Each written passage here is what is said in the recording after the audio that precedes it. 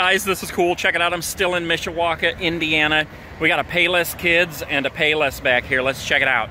This used to be the sign right here. But look at this. There's bird nests in the Payless Kids sign. One in the E and one in the S. And surprisingly, I don't see any bird nests in the Payless sign. Usually there's one in every hole.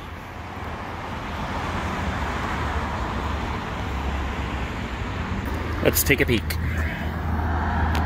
Completely gutted. I'll tell you what, that's one thing I'm noticing about all these places around here. That if it's empty and, you know, technically abandoned, it's gutted. I mean, they leave nothing. Look, the floors are even ripped up. That's pretty amazing. That's what I'm seeing everywhere in all these buildings.